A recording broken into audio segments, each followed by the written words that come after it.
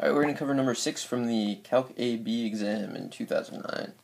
And it's one of those where they give you a picture and they ask you to do a bunch of stuff. First question is about points of inflection. We need to know that points of inflection, in this case, can be found at the relative maximums and minimums for f prime of x. So if you look at the graph, you can see that there's a relative minimum on f prime of x at x equals -2 and a relative maximum at x equals 0. So that's the answer, basically.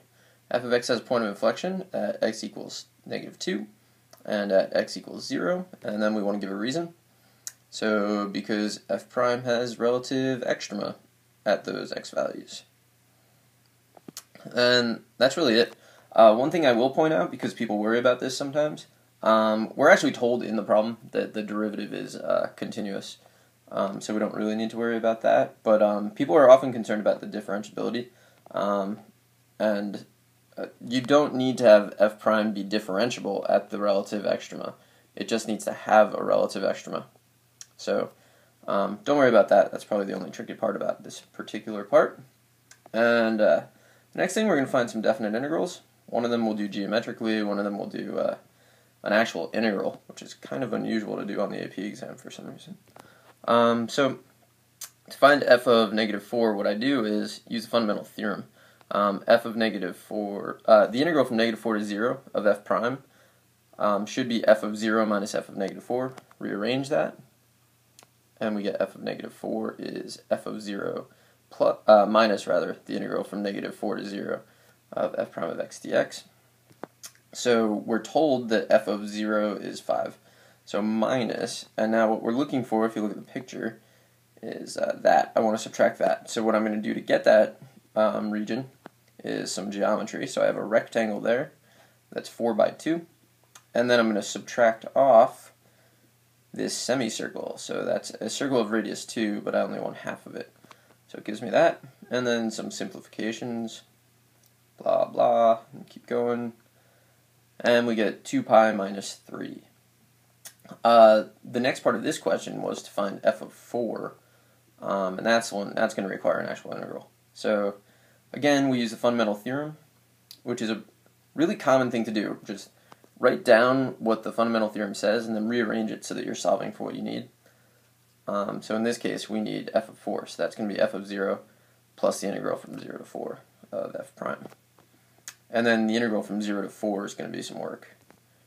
So f of 0 is given. Let's replace f prime with the definition that we're given, which you can see kind of down here. And so that's going to be, now I need to integrate e to the -x over 3, which at this point in the year you can probably do almost in your head, but let me do a quick indefinite integral with a u substitution here. So u is -x over 3, that tells me that x is -3u, dx is -3 du, and combine all of that to get this integral, and then that's just -3 e to the u. So let's go back to the original problem. Now there's a 5 in front of it, so I'm going to end up with -15, and then replace u with -x over 3. Don't forget to integrate the -3, so -3x, and then from 0 to 4, so I'm plugging in, which isn't really bad. I mean, you're going to get an ugly value, but it's not so bad. And to clean this up, I get that combines to give me 3, 3 and 5 is 8, and then there you have it. Okay, so that is f of 4. And then for the final part, what we're asked to do is figure out where the function f has its absolute maximum. And you can see we're looking at the graph of f prime. So this interval here, which I've highlighted, on that interval, f prime is greater than or equal to 0. And then on this next interval over here, f prime is less than 0. And we're actually told in the problem that the x-coordinate where that changes is at 3 natural log of 5/3. So they took that algebra out of our hands. Some of you might be thankful for that. So now I'm just jotting it down. So f prime is less than or equal to 0 on the interval -4 to that weird value they give you. Therefore, we know that f is increasing. I don't remember if I said greater than or equal to or less than or equal to, but it's definitely greater than or equal to. So we know that f of x increases on that interval. And then on this next one, we know f prime is less than 0 from that x value to 4 for sure.